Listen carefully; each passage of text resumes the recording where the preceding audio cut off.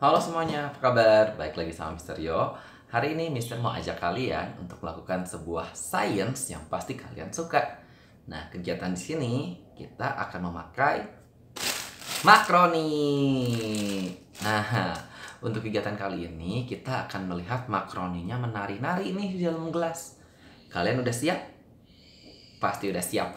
Tapi sebelumnya kita harus tahu alat-alatnya. Yang pertama udah pasti kita butuh makroni, kita butuh soda kue. Nah, ini bukan gula ya, bukan tepung, tapi soda kue. Terus selanjutnya kita pakai asam sitrat, sitrun, nih. Terus selanjutnya kita pakai gelas, sendok, dan juga kalau misalnya pakai wadah ya, karena takut terjadi sesuatu, kita bisa amanin, oke? Terus yang terakhir, Mister pakai tisu. Nah, kalau kalian mau pakai, bisa pakai lap, ya. Gimana caranya? Yuk. Nah, pertama-tama kita simpen gelas yang udah diisi air ini. Airnya pakai air mentah aja nggak apa-apa, ke dalam tempatnya. Nah, udah gitu kita bakal masukin makaroni kita ke dalam gelasnya ya. Nih. Wah, kalau kita lihat makaroninya turun ke bawah ya. Berarti dia tenggelam. Kalau sudah, kita pertama-tama masukin soda kue kita ke dalam gelas. Nah. Wow. Udah gitu jangan lupa kita aduk. Kita aduk sampai kecampur.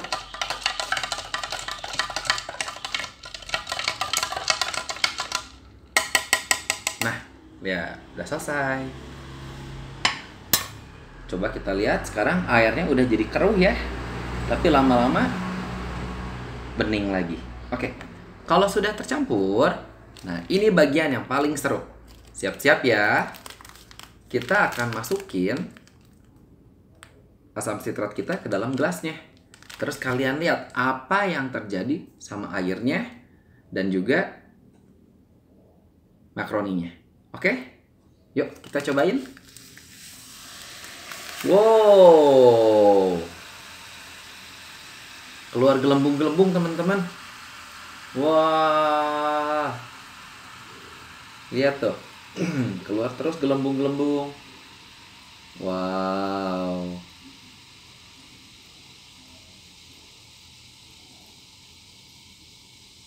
Nah. Nih. Kelihatan belum? Makaroninya mulai naik turun nih. Tuh.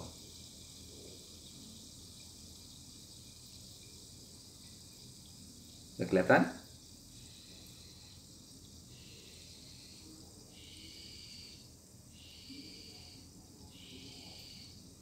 Kalau kalian pegang ya, gelasnya jadi dingin loh airnya.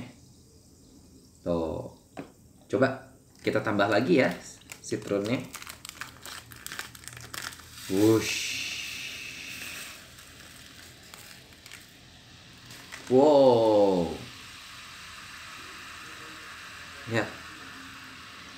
Banyak gelembungnya. Nah, lihat. Kelihatan? Makaroninya loncat terbang ke atas turun, naik turun. Wah. Kok bisa kayak gitu ya? Nah, ternyata kalau asam sitrat dan soda kue dicampur bersama, itu akan menghasilkan gelembung. Seperti di sini. Nah, di sini gelembungnya akan membawa makaroninya naik ke atas, lalu turun lagi, terus naik lagi ke atas, lalu turun lagi. Oke? Kalian boleh cobain. Nanti kalau sudah selesai, jangan lupa ya, meja, gelasnya, sendoknya kalian rapikan lagi. Oke?